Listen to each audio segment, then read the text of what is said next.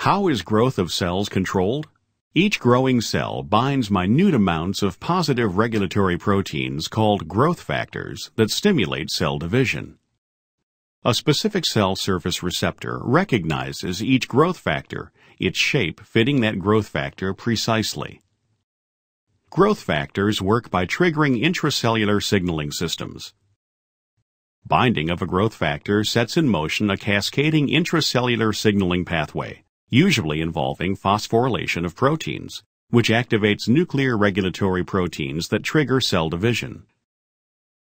For example, the retinoblastoma protein, RB, is a molecule that interacts with many key regulatory proteins of the cell cycle, depending on its state of phosphorylation.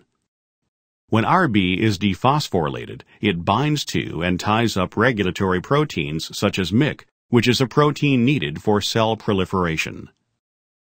When phosphorylated, the RB protein releases its captive regulatory protein, freeing it to act and thus promote cell division.